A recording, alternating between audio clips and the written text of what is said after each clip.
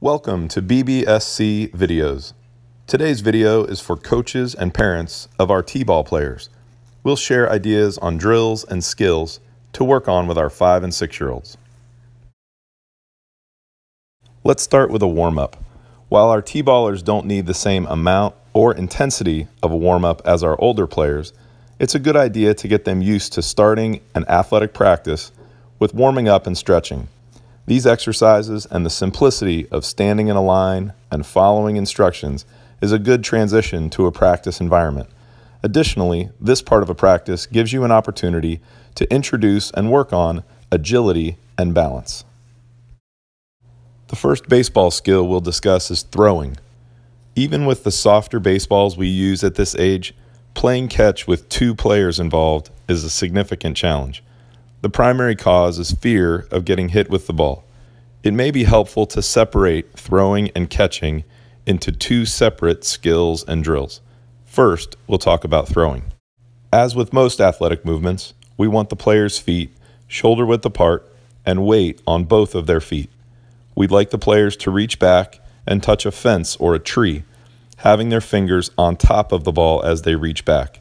We're trying to avoid the hand under the ball where the player's throwing motion looks like a catapult.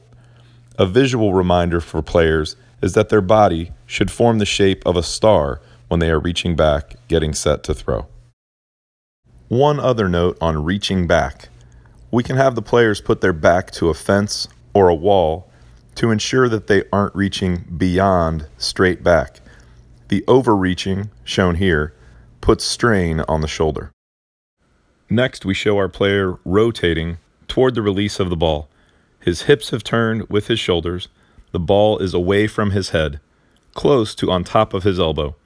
Players can think about throwing while wearing a cowboy hat to visualize keeping the ball from hitting the wide brim of the cowboy hat as they rotate to throw. Finally, the player has released the ball and follows through, keeping their eyes on the target. Here's a drill you can do without a ball to emphasize the checkpoints in the throwing skill. Put the player against a fence or a wall with a coach in front of the player. The player reaches back to touch the wall with their fingers, palm facing the ground.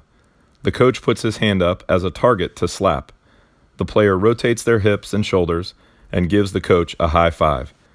It's a good idea to add in a follow-through after the high five to emphasize that finish with the eyes on the target. Let's shift to hitting. The most important topic in hitting a baseball is safety. Players should only have a bat in their hands if the player is involved in a coach or parent-supervised drill. It's best to avoid players having bats in their hands near the bench area. With the potential for younger family members around, the bench can create a very dangerous situation. Players should wear their helmet when they swing, both for protection from other players swinging and from an overswing or follow-through of their own bat making contact with their head. Let's start with a few checkpoints in the hitting stance. We'll work from the ground up. Feet should be shoulder width or slightly wider. Comfort and balance are the keys. The toes should be the same distance to the side of home plate and square. 10 toes pointing to the plate is a good checkpoint. Try and avoid feet being turned out or looking like duck feet. The player's weight should be evenly distributed on both feet. Next, we'll talk about the grip. We grip the bat in our fingers, not in the palms of our hands. Our hands are together, touching, and the player's door-knocking knuckles are in a line. Another way to think of this is that the player's palms end up facing each other while they grip the bat. A common issue is for players to wrap their hands around the bat to the point where their palms end up facing their chest and their elbows end up sticking out away from their body. This certainly may qualify as a detail that is too precise for the T-ball age player, but if we can help players get comfortable with the correct grip now, it will give them a boost in the coming years. The hands in the proper position, again, door-knocking knuckles in a line, is connected to the arms being in a relaxed position near the player's side. A player can find an ideal position for their arms by holding both elbows up, forearms parallel with the ground, and then relaxing their arms, allowing the elbows to fall into a natural position. This relaxed position creates an upside-down letter V, sometimes referred to in hitting circles as a power V. The last checkpoint is the batter's eyes. Eyes should be focused on the ball sitting on the tee and should remain there through contact, extension, and finish of the swing. When a coach or parent will be throwing to a player, the coach or parent should be on a knee or sitting on a bucket to reduce the downward angle of the ball traveling toward the hitter.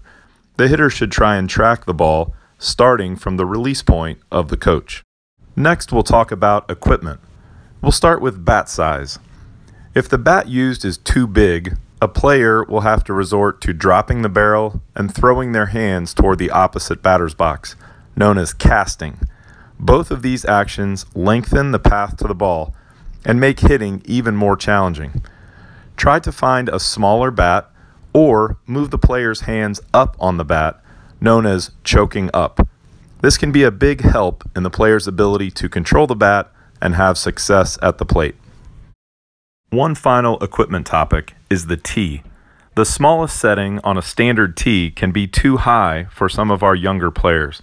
The ball will ideally be at mid-thigh and no higher than the player's waist.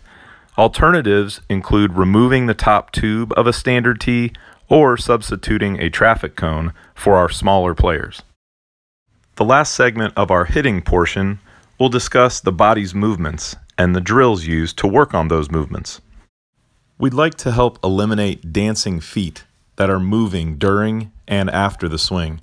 Any extra foot movement causes the head and eyes to move and adds to the challenge of hitting the ball. We'd also like to eliminate the bending of the front leg, which stands in the way of our goal of maintaining balance throughout the swing. One drill that we can utilize to help quiet the feet and stay balanced is to have the player widen their stance and hit a heavier ball off the tee. The soccer ball shown here provides a resistance that gives immediate feedback to the hitter when they are off balance. Another drill that can have positive effects are one-handed swings. The player chokes up to the top of the grip and places their other hand on their chest. With one-hand swings, the player focuses on their hands and generally quiets their feet. Another benefit to the one-handed swing is beginning to develop a swing where the hands stay inside the ball, relatively close to the body as the body begins to twist toward the ball, and to establish that their bottom hand palm should be down at contact and their top hand palm should be up at contact. This palm up, palm down position and an extension through the ball is preferred to the commonly heard advice to roll the wrists at contact.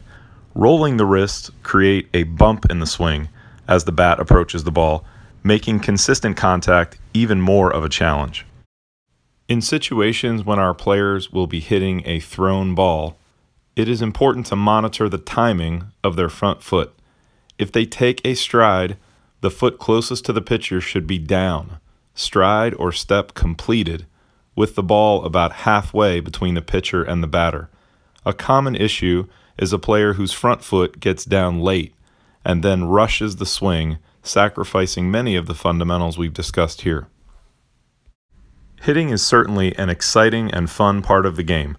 Helping players develop the proper swing is a delicate balance between working on those fundamentals and not letting that work stand in the way of the pure joy of hitting the ball and running the bases. As we mentioned earlier, fear of the ball is the primary hurdle in learning to catch. To help that, we use a tennis ball in our catching drills. Emphasize the player showing two hands as a target and then using the throwing hand to follow the ball into the glove. As you improve, you can add distance, change from a tennis ball to a tee-ball, and also add movement where the player shuffles to their left and right a step or two to get their body and glove in front of the ball. Our final skill and drill combination is fielding ground balls. We start by rolling balls back and forth to each other to get comfortable with the proper body position. Feet spread apart, bottom down, and both hands out in front, like an alligator. We end our time on ground balls, first rolling ground balls, covering first and dropping the ball in a bucket, and then hitting ground balls with a bat. The use of an empty bucket is key. It eliminates the step of throwing the ball back to the coach, frees up a player from having to catch in for the coach, and in general has a great increase in the number of repetitions for your team. Two last things before we go. Equipment recommendations. As you saw in the video, having wiffle balls on hand is useful, as well as having an empty bucket so the players can catch and fill that bucket. One last idea to share with you is the use of a pitch counter. As you go through practice, there are hundreds of little things that your players are doing really well. Give them credit for those things, count them, set a goal for the team, and see how high you can get. On behalf of BBSC, thank you for watching our video. Thanks to our demonstrator. Thanks to our coaches for volunteering your time. Thanks to our parents for supporting our league. And best of luck to our players this spring. See you on the field.